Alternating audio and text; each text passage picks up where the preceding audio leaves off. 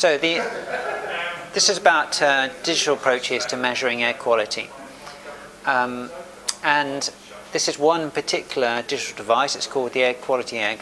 In fact, it's more of a project than actually a product. And I'll say a bit more about why that is in a moment.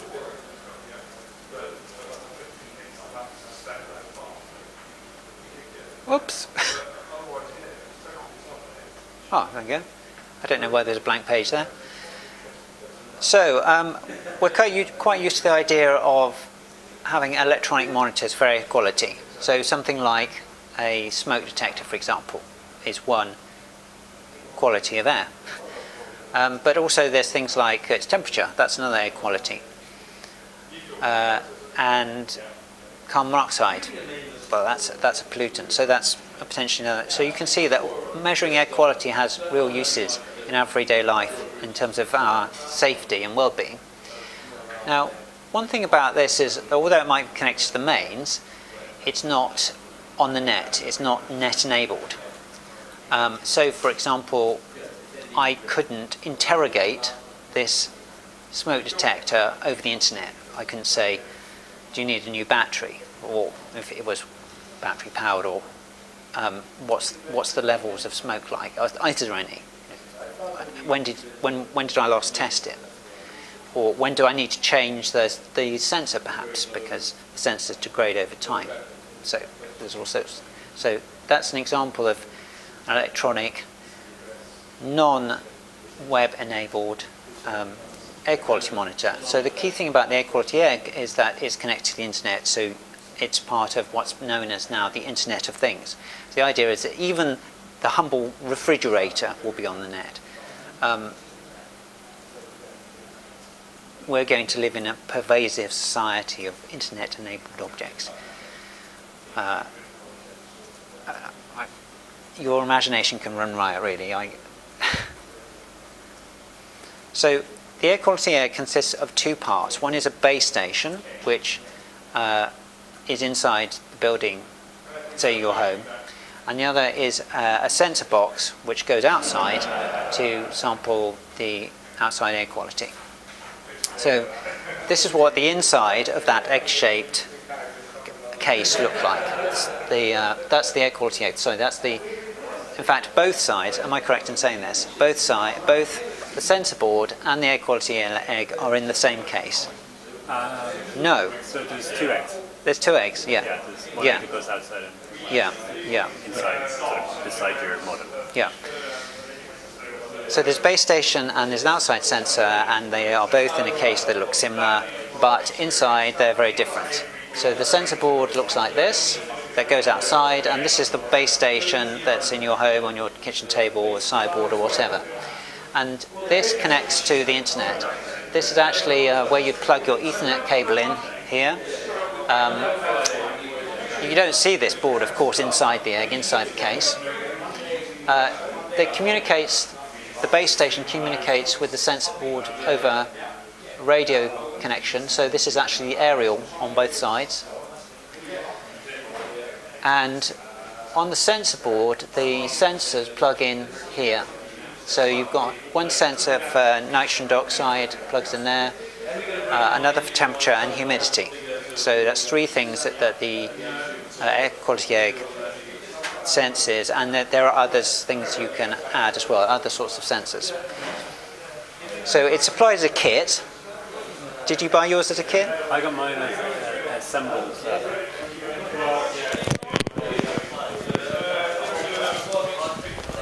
So I got mine as a assembled item. So there's two guys in Wales called Open Energy Monitor. Yeah. And they're selling them as fully assembled products, I guess. Right. So hang on to the microphone. Yeah.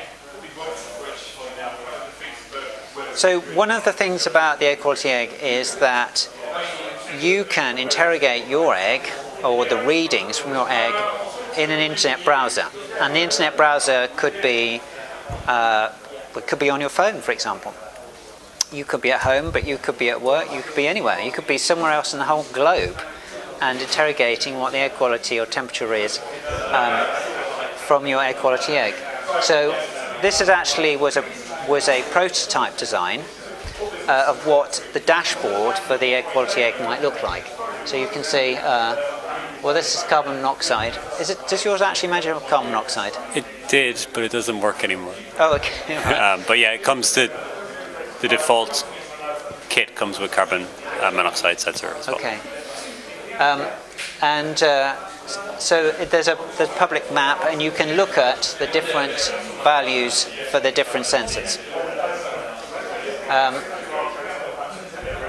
Let me ask you a question, Jason. How accurate do you think the temperature is? Have you sort of compared the temperature from the egg with, I don't know, the BBC weather forecast or? Well, mine gets direct sunlight, so it's obviously it would be skewed by its position. Yeah, you might have to hold the microphone a bit closer. Yeah, so it's okay, right? The temperature is skewed on it, so because of the sunlight, so it always reads higher than the BBC temperature.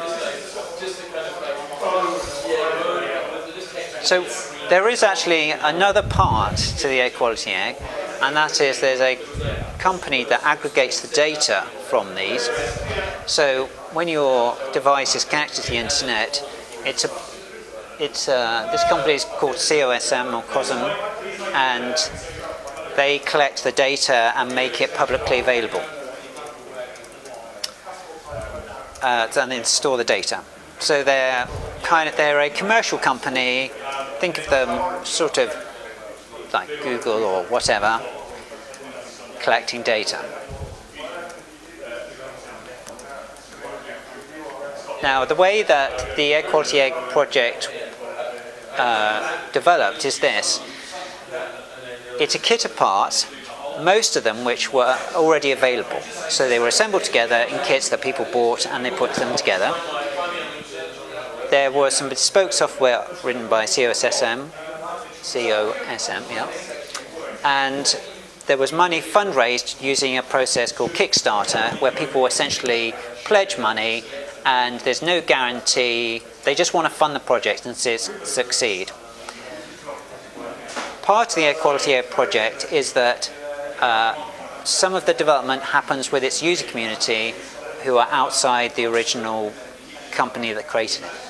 So it's a community-led project using open source software and hardware, but there are proprietary elements to it. So there's about 180 of these air quality eggs which were deployed or given or sold to people who had pledged money through the Kickstarter scheme. So you can see it's all around the world actually. There's states of 480 of these air quality eggs, and this was last year, this was last September when I looked at this map. That was just when they started producing the kits and sending them out. And if you want to become involved, you can scan this code, or you can just go to the website. There's a wiki where you can find the discussion lists, you can find all the links you need to buy more bits of equipment or to share your experience, etc. And you can pull software off and reprogram it. So it is very much a hobbyist device. Would you say that is a correct description, Jason? Yeah, pretty much. Like, it's not a finished product, so while I've had it, there's been like several software updates, and even to get it initially working, I had to upgrade the software. So it's still very much like a work in progress. It's not very polished yet. Is it tricky to update the software? You need to be reasonably technical, I guess. Like, I'm not a hardware person, so I could do some of the updates, but some of the newer updates that they've done are a bit more involved. But I think if you probably waited, 6 months and bought one then, I think it'll be over a lot of these problems, because they've like really it's just sort of like been properly released in the last 3 months. And how much did it cost, by the way? It was 160 £169. £169, right? Yeah. If you bought the kit, it's probably cheaper. If you assemble it yourself, I imagine. Yeah. So there are some challenges with this approach, the air quality egg approach. One is that the devices are not calibrated before they're sent out. So my understanding of how commercial digital air quality monitors or pollution monitors work is that the device is built and then it's calibrated at the manufacturer before it's sent or sold commercially. So when you get it, it works and you know that it's reasonably accurate. Most manufacturers do say that they have to be recalibrated after a time. Electronic sensors do degrade, etc. So, but when you get your commercial digital air pollution monitor, you can be fairly confident of the readings. But because the air quality egg isn't calibrated, you can't be sure of the accuracy of the readings. So that's one of the challenges: is there any way they can be calibrated? If it's not calibrated, is it possible to build a network that works with uncalibrated equipment? So there are some papers to show, published academic papers to show that theoretically it works, not particularly with air quality egg. There's some empirical research using very small temperature sensors in a valley, but there are loads of underlying assumptions in those things. So at this time, there's still a question about the accuracy of it, and it's not really clear how many people are really using their device to the full or engaging with it. What was your motivation for buying one? Do you mind if I ask? Because it's. Do you think what I've said is correct? So I kind of got interested because I saw the King's College project, and then I noticed that Lambeth removed stopped paying for the monorail station that was on Brixton. Oh, okay. So was that last year in 2012? Or? Yeah. I think just cuts. I guess they didn't have money to keep on using that. And I know that where I walk home is the A23, which is the road to Brighton, and it's really horribly busy and congested. So it's not very pleasant walking up and down there. So I was just quite interested to buy. I heard about this project. So I was quite interested to sort of see what it would tell me, and it's quite an interesting way to just learn about air quality and Internet of Things devices. Yeah. So it's kind of like, partly to force myself to learn about stuff. Yeah, they say it's about starting a conversation. I think that's part of the way that they message the project.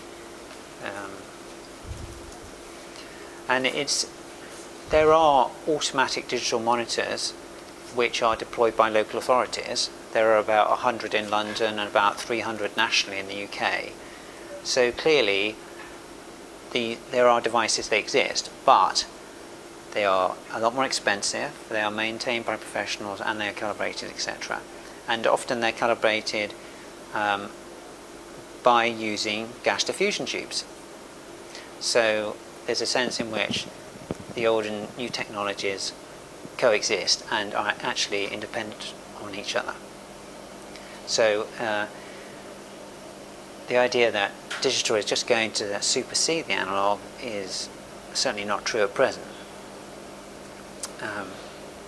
So one little project that I'm quite interested in pursuing is putting some of these gas diffusion tubes next to an air quality egg and looking at the levels of reported nitrogen dioxide pollution to see what the error is, see the accuracy of the device, or what's the correlation anyway, because that's the thing you can be sure of. So that's about the air quality egg, and are there any questions or discussion points about